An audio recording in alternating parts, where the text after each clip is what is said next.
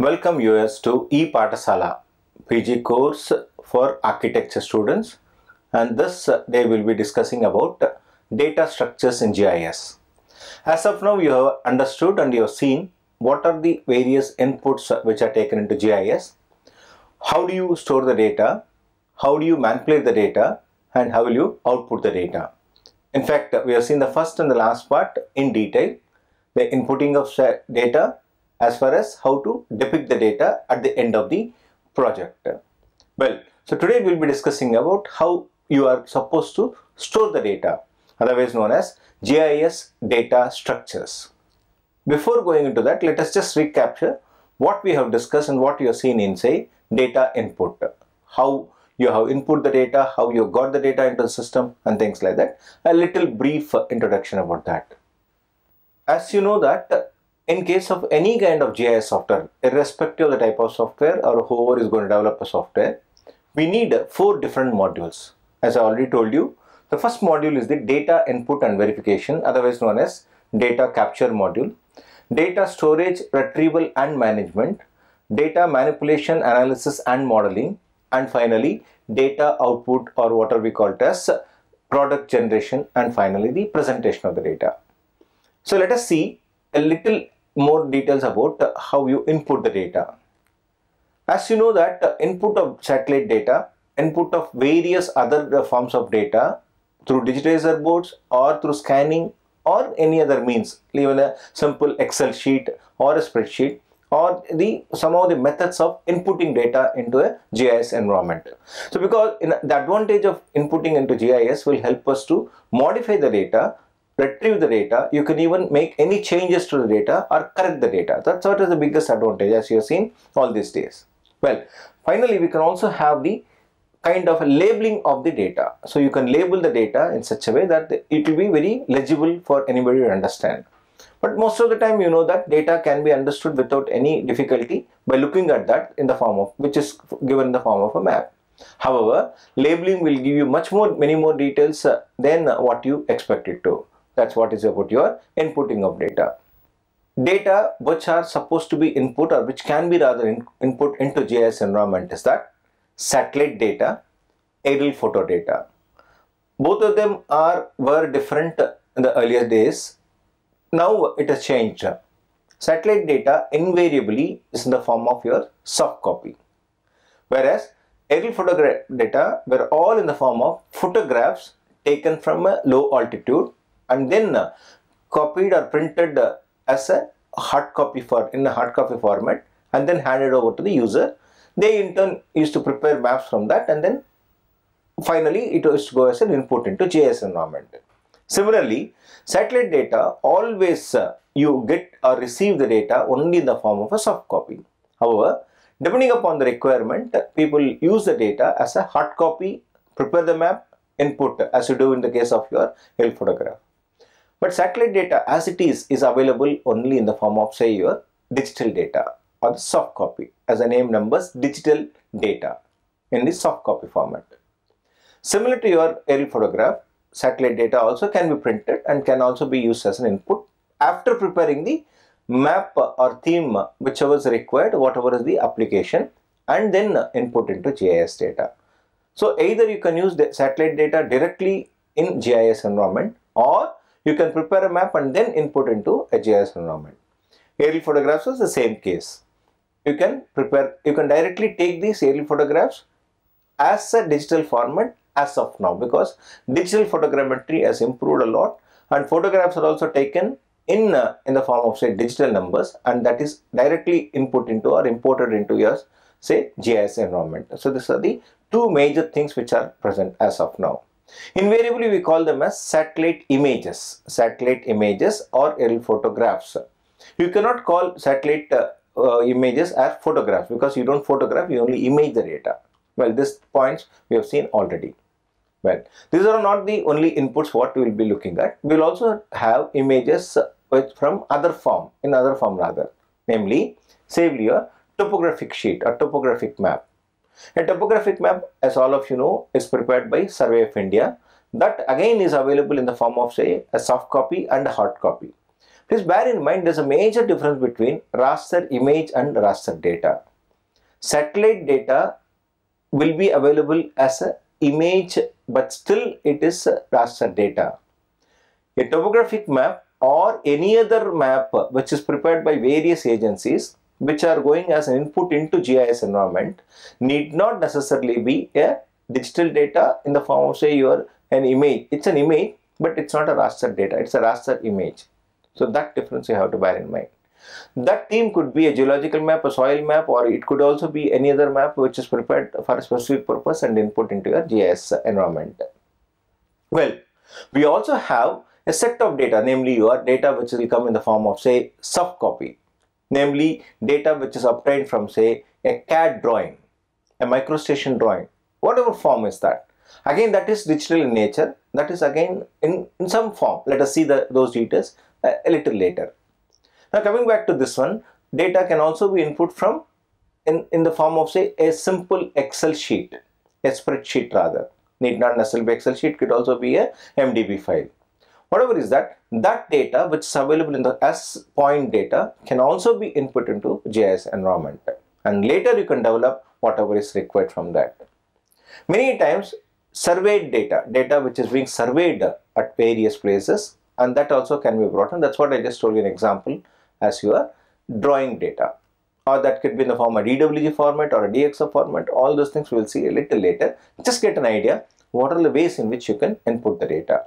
Satellite data, aerial photo data, topographic sheets, that is topographic maps or topographic sheet data from that, or maps from that, or thematic maps prepared by various agencies, surveyed data, or the observed data.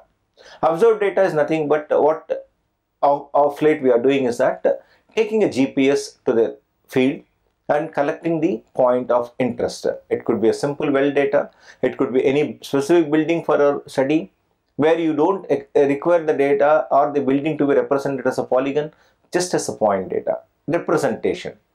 So you can represent these features in that form. So a kind of a collection of data pertaining to a specific location without mentioning whether it's going to be a line data or a polygon data. A point data can also be represented using an observation point. So that's what is your GPS data collection. Okay, this is the way in which you input various data into a GIS environment. So let us just continue with the various types of data, how it is entered into that. So this is the satellite data which I have been telling you now. How the satellite data appears. On the left side you can find the satellite data which is a raster image. That's why we call it as data image. Now bear in mind, I was just telling you about your data and image, the difference between that. A raster image as such cannot be picked up or cannot be selected or it cannot be edited. Of course, I do agree that images can also be edited in a software meant for that, a Paint Shop Pro or your any other Adobe Photoshop and things like that. That is editing of a raster image. Like you just simply take a photograph and then make changes to that. That's not the concern here. Here we are talking about an image which can neither be selected nor can be edited. So that's what is a raster image. Whereas a raster data is not like that. A raster data can be selected. Details about that particular aspect also can be stored, and then as well as it can also be edited. So that's what the major advantage of a raster data. Well, a satellite data, though we call it as raster data, it appears, I told you, it is on the imaging aspect. That's the reason we call it as raster image. So don't get confused with a scanned image of a document or a map or a drawing with that of your satellite image. A satellite image is invariably a raster data in the form of a satellite image. And so I was telling you about the thematic map, which are normally prepared from, say, aerial photographs or satellite data. Yes, this is an example of a slope map depicting various features at places, along with your, say, some of the names are also given in the map, and that is also immense use while you are preparing a map. It is an example of a slope map on a 1/150,000 scale. Topographic sheet. In detail, we have seen those, how a topo sheet are all prepared and things like that. Now you can find that it contains various details apart from your water bodies and vegetation, which is normally shown in say your yellowish color, and then you have a settlement which is shown in red color, and we have water bodies which may be shallow or which may be deeper in nature or may with water throughout there. All these things are all shown from a topographic map. From this, we can extract more than one layer. So that's what is a topography sheet is a very important input. FMB sketch, this is what I was telling you about, drawings which are available with the say various agencies, and then we collect the data and then we try to input this data. Of course, there are two ways in which you can develop this data. Either simply keep this as a background and then take it into the GIS, and this is a raster image when you just scan the data, and the data will go as an image into a GIS environment, where in which we try to digitize or trace all these features and get the output. Of course, we can also build the data using your say ladder data. The ladder data is on the right side, and this is what is the data which we can bring it into a GIS environment. As I was telling you about, the last one is your observed points, points which are obtained from the field using a handheld GPS or any kind of GPS, and you get the XY location. It could be latitude, longitude, or it could be easting or northing, whatever is that, and the data is provided here. And once I have these observed points, which may be as I told you, Excel sheet or a spreadsheet, any spreadsheet, that data also can be brought into GIS environment as a point data with simple means. Where the simple methods will be there, you can bring the data. So this is about inputting the data in say GIS environment. Now finally, very important thing, we enter into the various types of data which is available in say GIS, or data which is which input into say GIS environment. What are the major types?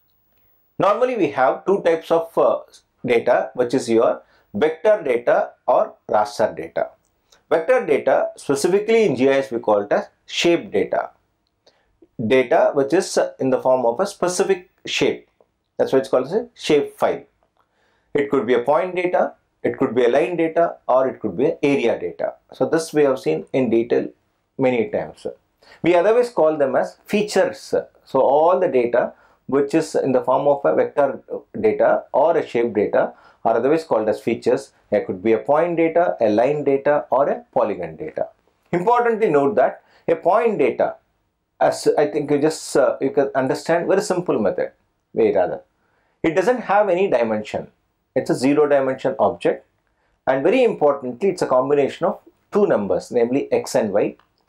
It represents well location, as I was telling you, crime scenes, or a small city, or it could be a building which can be represented using a point data. Line data, single dimension. A point neither has your length or area. A line or a polyline consists, though it is one dimensional, it doesn't have area, it has got only length. And it's nothing but the shortest distance between 2 points. Of course, this is a very simple thing, everybody knows. We have a beginning point and an ending point for a line. And invariably this represents streams, boundaries, and roads, or any kind of feature which are linear in nature.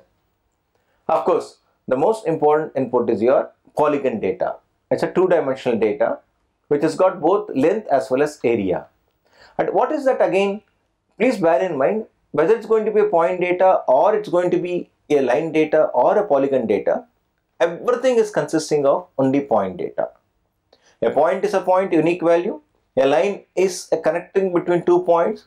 A polygon is a connecting line between amongst various points. You start with a particular point and you end with the same point. Once it is there, it encloses a space. So that we convert into a line into a polygon. So that's what the computer does. Nothing else is unique. So everything and anything represented as a point or a line or an area, it's all consists of basic detail, namely your point data. So that will decide whether it's going to be point or line or area, depending on how you incorporate the data. What does the GIS software do? It stores the data in this vector format, and it is supposed to retrieve the data, isn't it? Otherwise there's no point in storing the data as such.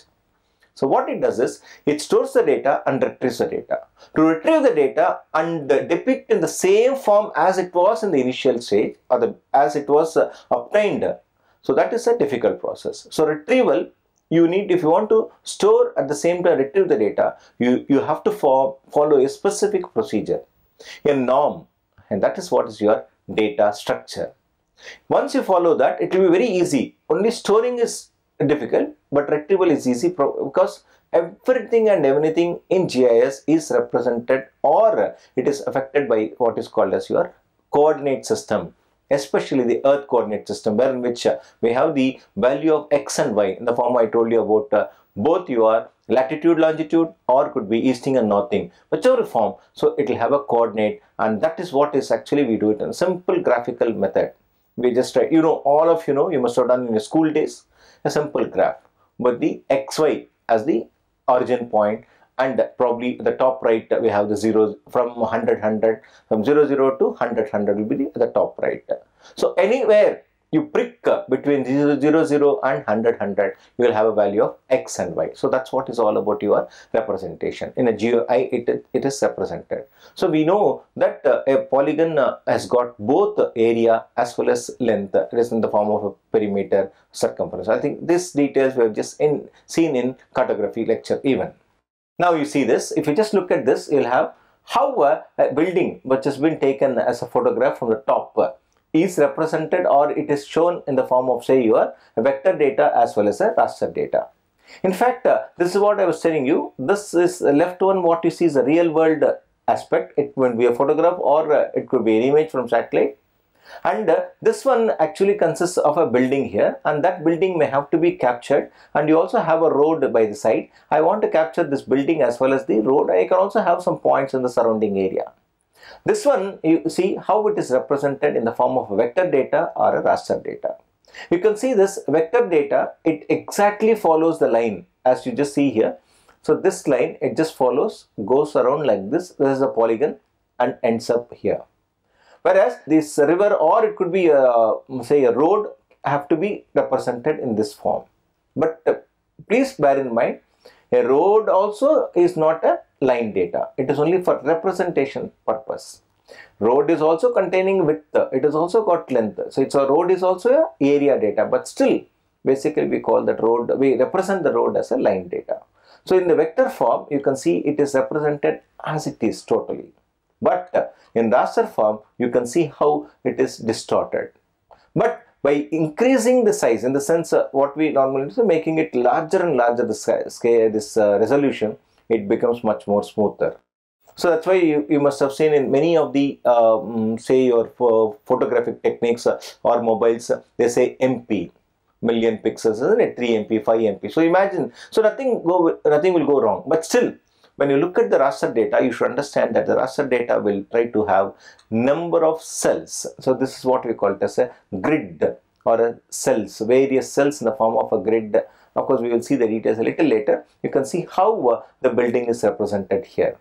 Of course, as far as this is concerned, because it follows a proper line and this is also there, but once it just takes a turn, so once it is taking an angle from away from the vertical or the horizontal, you find that it gets distorted, and you can see here how it. So provided I increase in the sense with resolution, this is split into many more cells, obviously that particular thing will become much more smoother, and this will become almost a straight line. You can also see here in the case of your road, here it is a simple straight line, but here you see how it occupies there. So depending upon the line width and the line in which it is captured, it will be stored in the form of various cells. So that is what is the major difference between your vector data and raster data. So please bear that in mind. There is a third form of putting the data, that is we call it as surfaces. Expressing the surface in the form of, say, say it could be a contour data, it could be a elevation model, digital elevation model. In that context, we have a third type of structure, which is also a part of, say, vector and say raster, or raster many times. That is called as your triangulated irregular network structure. A very, very unique structure and a very important structure. As the name indicates, triangulated irregular network. So it will have n number of triangles. The whole area will be divided into n number of triangles or irregularly spaced. But you will not have any other shape other than triangles. So triangulated irregular network of that triangles. So if you just look at the picture, this particular surface may have to be transferred into a sheet of paper. You see here how it is done in the form of triangle. You can see hundreds and thousands of triangles are there, but none of them will be of similar size or shape. It could be similar sometimes, but most of them you find that they are all of different sizes and shapes, and then they are present at different locations. Of course, it all depends on various aspects that you will see. Depending upon the object, the shape, its size, it is divided. For simple example, you can see here, this is a slightly elevated zone. So in this context, you can just find that it is relatively bigger because there's a uniformity of the object. So when you don't have that uniformity, it will be difficult to represent the data. So here you can find little bends are there, and this is how it goes. So every aspect of that, every aspect you find that this triangulated irregular network will help us in depicting the surfacial features as it is. So we call it otherwise called as surfaces, contours and DEM, etc. So that's a third type of GIS structure. When you try to compare or try to understand how vector data and raster data are represented in the form of a graph, a graphical representation of, say, your raster data, vector data and the real world, and you find that various aspects, point data, for example, they have given it as hotels, how it is there. So this is a point data, as I was just already telling you, the x-axis and the y-axis. This will be 0, 0, and this will be, say, for example, 100, 100. And anywhere you prick in between, it will have a value of xy, and a unique value will be there. Similarly, line data, as I was just telling you, you can see here from one point to another point. This is a node part, and this other is called as the arc part. So we find that, and once it takes a change in direction, it will become a vertex. So on and so forth. We will see those details a little later. You have the same aspect which is shown here. Okay, then we have an important aspect, namely your polygon, how a polygon is shown here, and that polygon is represented very uniquely in the case of your, say, your vector data.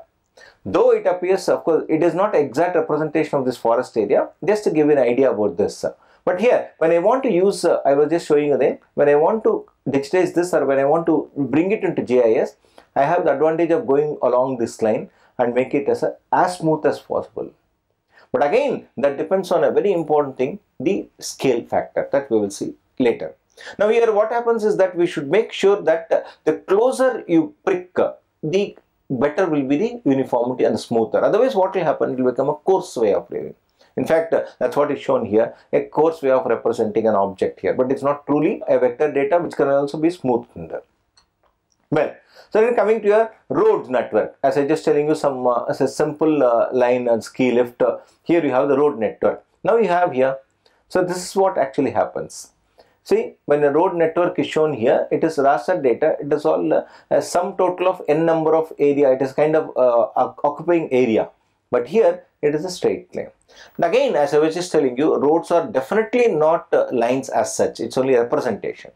So depending upon a type of study, when I am going to study or work on the network of road in the form with respect to civil engineer's perspective, what he does is he is more interested in understanding how the road is, what is the length of the road, what is the width of the road, what type of material which is present there, how much, what should be the carriageway and things like that.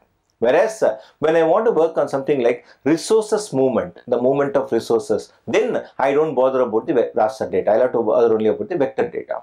So in that context, I'm not going to represent the road as a polygon. I'm going to represent the road only as a line data. So that's how we normally do that. And we find that here, this road, you see how it is going. So this is the representation of the line data. So that's how you show them. Well, I was also talking to you about surfaces. Surfaces here, again, how an area is shown here, what exactly you have in the form of say, a surface, which is a very important aspect in GIS, is that representing a surface. If I want to show the third dimension aspect of a land surface, I'll have to use elevation, isn't it? X and Y, I have the X and Y is nothing but your two-dimensional. When I want to have the Z direction, the third dimension, then I'll have to have method of representing the third dimension in two dimension, namely surfaces. So all the aspects like contours. Contour lines which are shown in any kind of map, for example a topographic map, is nothing but a line depicting a specific elevation in that given area. That is shown as a two dimension. So when I can translate the contour data into some form, say point data in GIS, I'll have the advantage of creating a third dimension as it is. That's what is called as a digital elevation model, or a DEM we call it as. So developing surfaces, or if you want to represent as it is, you can represent the third dimension as a two-dimensional lines, namely the contour data. So this is what you can see here. And of course, in raster it may appear like a wholesome, somewhat similar to your polygon, but it is only in third dimension. In this context, every cell here will be given a value of not only the xi and its content, and the data will also be containing something like, say, your values pertaining to that particular cell, namely your z value. So obviously when I have the z value, I'll have the advantage of enhancing it into a third dimension. So here you see here how you have the surface elevation, and this is what is the contour. Obviously, you know, all of you, a contour is nothing but a line showing points of equal value. That need not necessarily be elevation. That also could be something like, say, pertaining to water level data, or it could be pollution data. So in which we try to say that any ppm value, it could be your carbon or whatever it is, the carbon monoxide or carbon dioxide, whatever you are trying to measure, that can be shown as a contour data. So contours are nothing but lines which is representing a same value, and obviously contours can never intersect with each other. So that's the big advantage. Of course, you find in raster data, you may be surprised how it is not there, but that we will see in the form of your, say, topological model and other details. Now coming back to the introduction to your, say, vector data. So vector data, how it appears and what exactly is the content of your vector data. As I was just telling you, each and every object on the Earth's surface is composed by a series of xy coordinate pair. It could be a pair or it could be pairs of data. So for example, if it is settlement, it is one single data, a pair of xy data. If it is going to be a river or a line, it may have a beginning. So here this will be the beginning of the line and this will be the end of this line. Of course, there will be slight variation here, and whenever you have an intersection of two lines, it has to be, say, something like a node. Otherwise, it cannot have that. So a node will be at the end of the data, at the beginning of the data, and also at the end of the line. And this is otherwise called as an arc. It normally represented, I was telling you, the river data and any other road data. All these things can also be there. So wherever you have a change in direction, a vertex is vertex in singular, vertices in plural is introduced. Because obviously when I have the polygons will be having something like this. So this is what is indicating one area covering this one, and this is the another polygon covering another area, so on and so forth. Invariably this should be for your, say, a land use map, or it could be an administrative map, or whatever map you would wish to do that. So that can be provided and that can be given here. So that's what is the normally we call it as your polygon data. It's nothing but closed set of lines. So that's what is the best part of your GIS. So when which the vector data, again, there are only three basic features, namely the point data, line data, and the area data. What is a vector model? So you should know what a vector model is all about. So let us see what a vector model is. So basically, when they were trying to describe the data or show the data as in an explicit method or a form, and that they found that if you want to represent the data in explicit form, you can do it using what is called as your vector. So that's a major advantage you have in using the vector data. And it also appears, so what advantage of again vector data is that you can represent the aspect or what you see on the surface as on a sheet of paper as a map. So that is also not losing the dimensionality. So that's what is the biggest advantage. We also get precise positioning of that particular object. Any kind of an object we want to do that, we can get a precise positioning of that object using vector data. Of course, most important aspect is that your analysis of your data. Any kind of quantitative analysis is possible using vector data. So with this, we'll close this episode on your vector data and in general the structures of or the data structures in GIS. Thank you.